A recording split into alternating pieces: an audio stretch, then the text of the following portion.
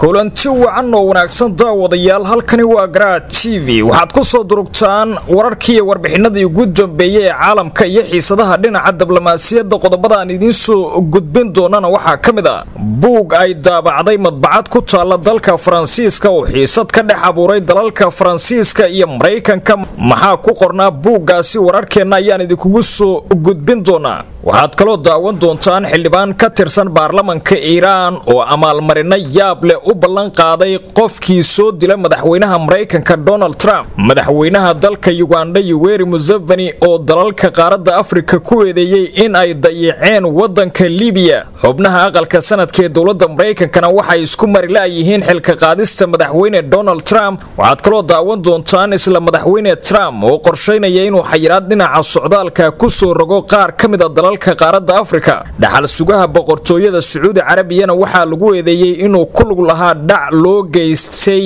telefoonada madaxa shirkadda Amazon qodobadaas iyo kuwa kale ayaad ku daawan doontaan u diyaar garooba saaxiibayaal wararka caalamka oo faahfaahsan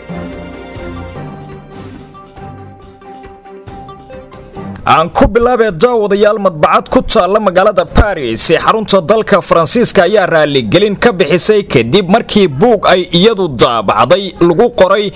jumlad sheegaysa in weerarkii daaraha mataanaha ee dalka Mareykanka sanadkii 2011 ay ka dambeysay oo ka soo shaqeysay hay'adda sirdoonka Mareykanka ee CIA-da buuggan ayaa toddobaadkan qabsaday gudaha dalka Faransiiska iyo baraha bulshada ee lagu wada xiriiro kadib markii ay buugga ka soo dhex muuqatay jumlad si cad u sheegaysa in CIA-da Mareykanku ay wax weyn ka ogeyd weerarkii lagu hoobtay ee lagu qaaday daaraha ganacsiga dalka Mareykanka sanadkii 2011 buuggan oo ahaa mid loogu talagalay in ay qaataan ardayda dhiganaysa dugsiyada hoose ee dalka Faransiiska ayaa si weyn xiisad uga dhex abuuray CIA-da Mareykanka iyo dawladda Faransiiska madbacaddu waxay ku andacootay in buuggan aan si ogaala lagu soo saarin gaar ahaan jumlada ka waramaysa weerarkii 2011 lagu qaaday daaraha ganacsiga ee dalka Mareykanka buuggan oo la soo saaray bishii November ee sanadkiina dhaafay 2019 ayaa si weyn u soo shaacbaxday jumladani kadib markii ay gadatay gabar uu dhalay nin macallina kadibna ay guriga ugu geysay aabaha dhalay gabadha ayaa aqriyay buugga wuxuuna ka dhex arkay jumladani ka hadlaysa weerarkaas in ay qorsheeyeen CIA-da Mareykanka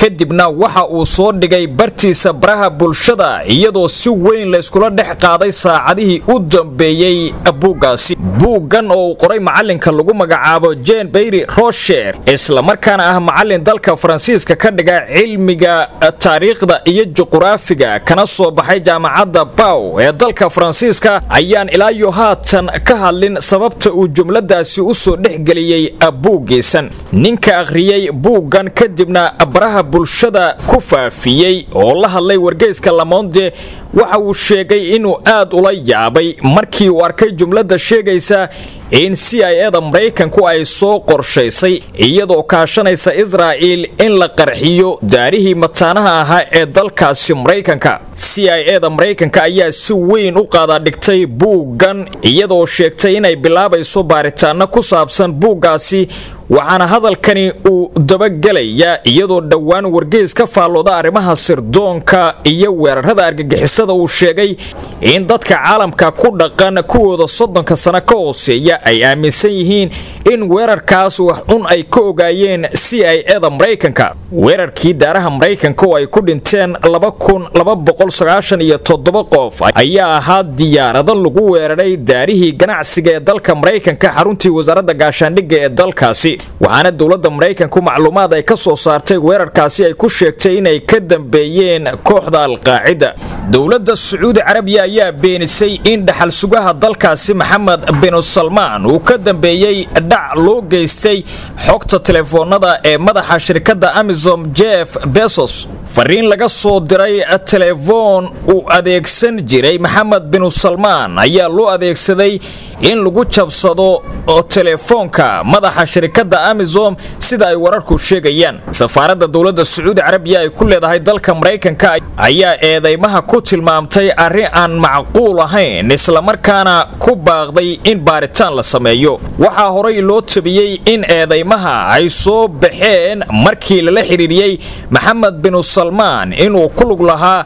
dilkii qunsuliyadda Sacuudiga ee Istanbul loogu geystay wariye Jamal Khashoggi. Jeff Bezos waa mulkiilaha shirkadda weyn ee Amazon iyo wargeyska Washington Post. Mr. Jeff ayaa xogtiisa la dhacay markii fariin looga soo diray WhatsApp-ka Maxamed bin Salmaan sida uu ku waramay wargeys ka soo baxa Mareykanka.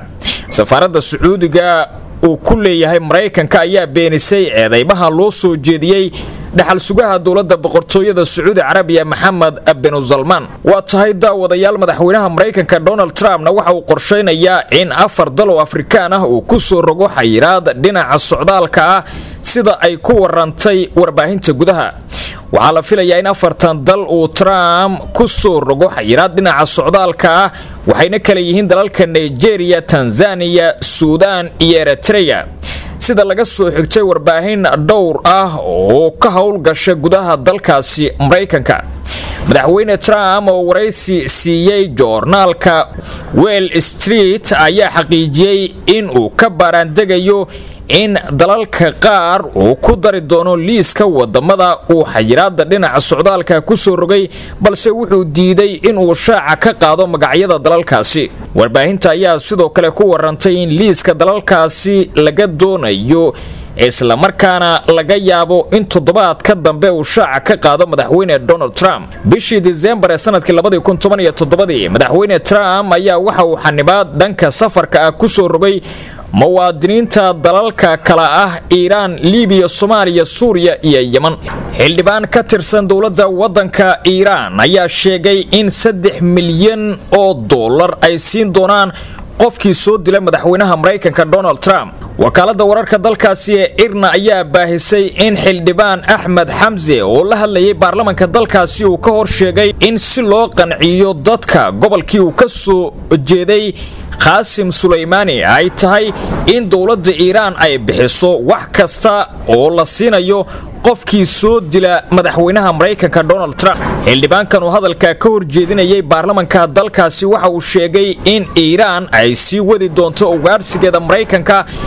iyo in ay weerarto iyo dhammaan badanaha dawladda Mareykanku ay ka leedahay gobolka Bariga Dhexe. waxa uu sheegay in aysan marnaba ilaawi doonin Qasim Suleymani isla markaana Mareykanku uu tan iyo waqti dambe ka sii shalaayi doono dilkii ugu geystay gudaha Ciraaq. madaxweynaha dalka Uganda Yoweri Museveni ayaa ku eedeeyay dalalka Afrikaanka ah in ay ku guul daraysteen in ay Libya ka difaacaan duulaankii military ay hogaaminaysay dawladda Mareykanka iyo gaashaanbuurta NATO sanadkii 2011 ay ku qaadeen dalkaasi Libya. madaxweyne Yoweri Museveni waxa uu sheegay in dalalka Afrikaanka ah laga doonayo in ay qaadaan iska caabin military si cashar loogu dhigo quwadihii reer galbeedka ee ku soo duulay wadanka Libya. waxay ahayd buu yiri in dalalka Afrikaanka aysan u ogolaanin in quwadaha reer galbeedku ay weerar ku qaadaan hogaamiyihii dalkaasi Libya Muammar al-Khadafi oo aysan ka takhalusin, waxaana taasi ay muujinaysaa sida aan u nahay daciif isla markaana qof kastaaba uu danihiisa inooga dhex fushan karo. waa tahay daawadayaal wararka caalamka ayaa daawanaysan. aqalka sare ee dalka Mareykanka ayaa diiday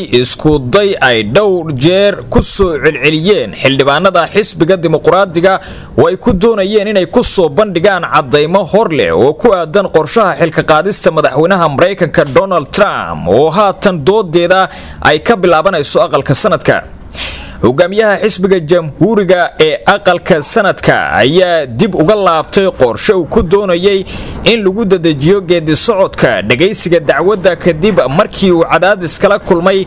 isla xildhibaanada xisbigaasi uu ka tirsan yahay. xisbiga dimuqraadiga ayaa sheegay in tallaabadaas ay ka dhigan tahay in la doonayo in la daboolo cadeymaha loo haysto madaxweynaha Mareykanka Trump. sidoo kale Adam Schiff oo ah hogaamiyaha xisbiga dimuqraadiga ee aqalka sare horkacayana qorshaha la doonayo in xilka looga qaado madaxweyne Trump ayaa sheegay in inta badan shacabka Mareykanka aanay aaminsanayn in hanaanka dacwadda ay noqon doonto mid cadaalada. Madaxweyne Trump ayaa loo haystaa eedeymo ay ka mid yihiin ku tagrifal awoodeed iyo in uu kor istaagay aqalka Koongareeska Mareykanka. mar uu ka hadlayay madasha dhaqaalaha adduunka ee dalka Switzerland ayaa waxa uu madaxweyne Trump sheegay in eedeymaha loo haysto ay yihiin kuwa aan waxba ka jirin. xildhibaanada xisbiga madaxweyne Trump uu ka tirsan yahay aqalka sanadka ayaa tiradoodu dhan tahay 53 halka kuwa kalena ee dimuqraadiga ay gaarayaan 47 waxaana ay u coodeynayaan in la soo bandhigo dokumentiyo ku aadan eedeymaha loo haysto madaxweyne Trump ee xilka qaadista. wararkii ugu dambeeyay waa naga intaas tan iyo kulanti dambe nabadgelyo.